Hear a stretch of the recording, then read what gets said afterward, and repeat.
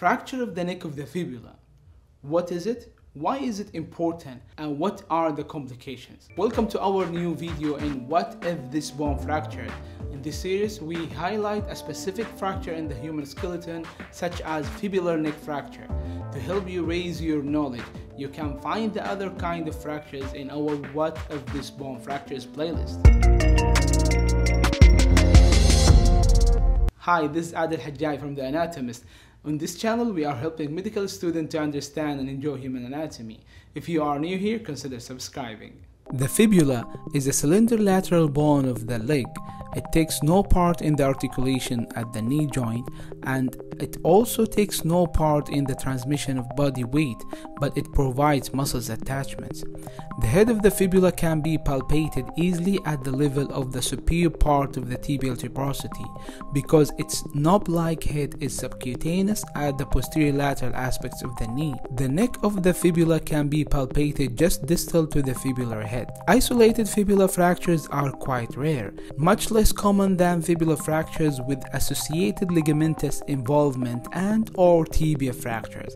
Although a forceful impact such as landing after a high jump or any impact to the outer aspects of the leg can cause a fracture. Even rolling or spraining an ankle puts a stress on the fibula, which can lead to a fracture. Fibular fractures are common in sports, especially those that involve running, jumping, or quick changes of direction such as football, basketball, or soccer. Fractures of the proximal fibula are significantly associated with injury to the ligamentous and neurovascular structures, and the most vulnerable structure is the common fibular nerve, which is also known as common peroneal nerve.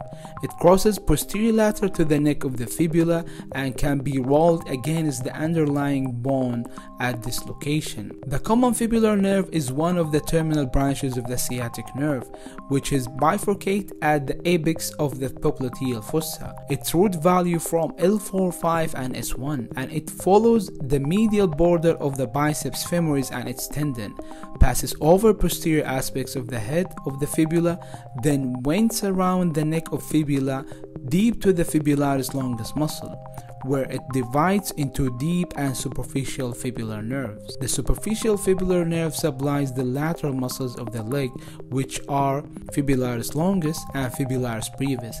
Both muscles invert the foot and turn the sole outward, and supplies most of the skin on the dorsal aspects of the foot and toes, except for skin on adjacent sides of the first and second toes, which is innervated by the deep fibular nerve, and skin on the lateral side of the foot and little toe, which is innervated by the sural nerve. The deep fibular nerve supplies the anterior muscles of the leg, which are tibialis anterior, extensor hallucis longus, extensor digitorum longus, and fibularis tertius. In addition to that, it supplies the extensor digitorum brevis and the first two dorsal interossei muscles in the foot. Collectively, these muscles dorsiflex the foot at the ankle joint, extend the toes, and invert the foot. The deep fibular nerve supplies general sensory branches to the skin on the adjacent dorsal sides of the first and second toes and to the web space between them. The common fibular nerve is exposed to direct trauma, and it is involved in fractures of the upper part of the fibula. Its injury causes dysfunction, and symptoms may include decreased sensation, numbness, or tingling in the top of the foot or the outer part of the leg.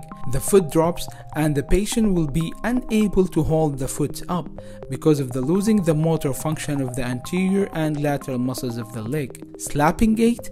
This describes the patient's walking pattern, in which each step makes a slapping noise. Thank you very much for watching this video. If you like it, hit the like button, share the video with your colleagues, and subscribe to this channel. This really will support us. See you in the coming video.